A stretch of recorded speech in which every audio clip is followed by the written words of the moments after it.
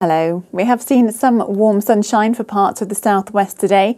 Some cloud has lingered for some of us, and we will see further low cloud as we go throughout the night. So a few clear skies around, but we will see some mist and some fog forming. The winds remain light overnight and temperatures down to between 12 and 15 degrees. It's a bit of a grey start for some of us tomorrow. There will be some bright spells and the sunshine will burn away the low cloud, mist and fog for most places. It may just linger close to parts of the south coast and in the far west, but a good deal of sunshine for many of us and very warm tomorrow afternoon.